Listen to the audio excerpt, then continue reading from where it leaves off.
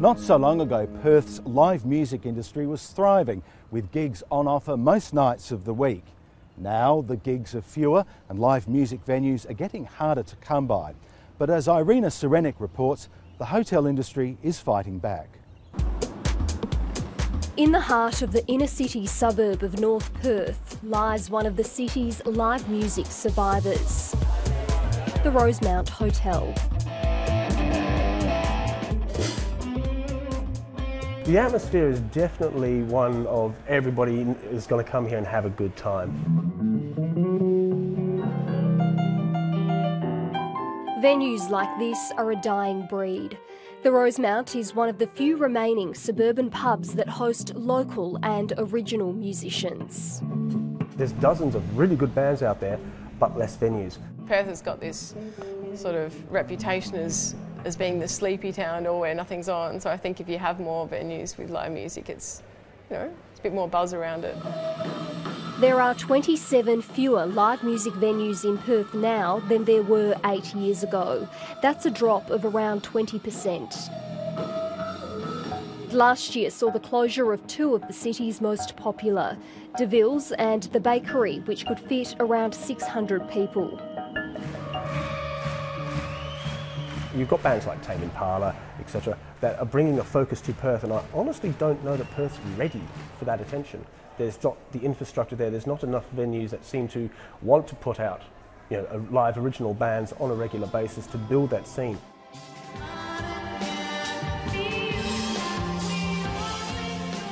Tame Impala is one of a long list of West Australian bands which have found international fame. This year they scored a nomination for one of music's highest accolades, a Grammy Award. They come from reasonably humble straits like the rest of us do, playing in small venues, coming out of Fremantle, to this amazingly powerful position internationally as one of the great bands. And I think that's a great example of what you can do if you have a strong scene where bands can get a gig. Mike Harris heads up the music industry's peak body in WA. He says without the venues, Perth can't foster talent. If there was enough venues for people to progress their careers and play in bigger venues, then more bands, the younger bands, the emerging bands would be able to come in and play those 100 to 150 capacity venues, which therein lies a problem because the bands that probably should have moved on are still in those venues for lack of somewhere else to play.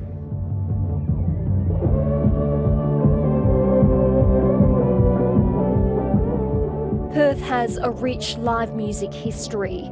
In the 80s and 90s, punters were able to see a live band play at a number of venues most nights of the week.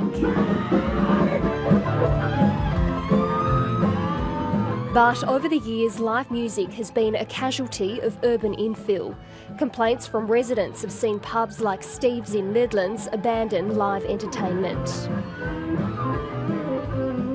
The important thing was that it wasn't the sound of music coming from the premises. It was the people that came to, and as they went back to their cars, if they threw rubbish onto the ground, if they tipped a bin over or whatever, that was where the complaints were.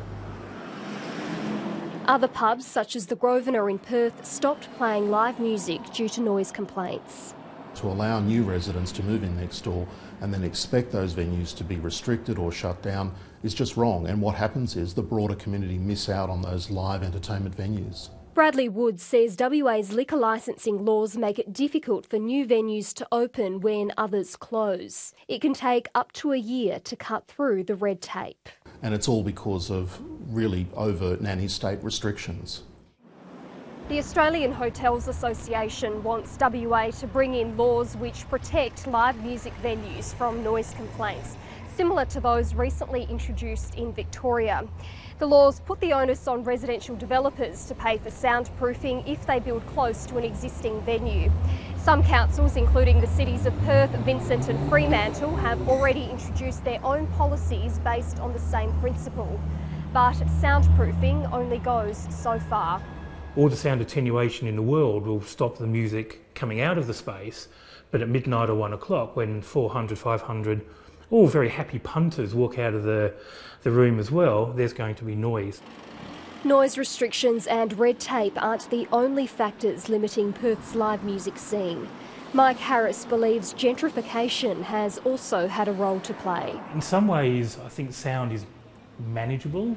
Gentrification, very little we can do about that. How you deal with the fact that people moving into those suburbs may have little or no interest in live music, they're not the traditional fans or supporters of live music. How you deal with that attitude change in what people want in their immediate proximity is a more difficult issue. Some musicians themselves concede the economics have changed. I think that there's probably were more people going out 10 years ago to actually see bands. What we've worked out is that, tonight there's been 4 bands playing, 4 people in those bands, so to pay all those people costs a lot more than putting on a DJ. What most agree on is that live music is worth saving. Industry representatives will meet with government departments, including liquor licensing and planning, to discuss how to preserve Perth's live music scene. The thing about live performance is that it's different from anything else. Be it a band, be it a concert, be it a theatre piece, you're never going to see that event again. That happens once only for the people in that room.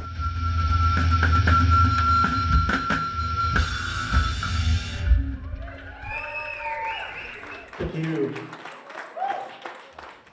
Irina Serenik with that story from Perth. And that's the program for this week. I hope you've enjoyed watching.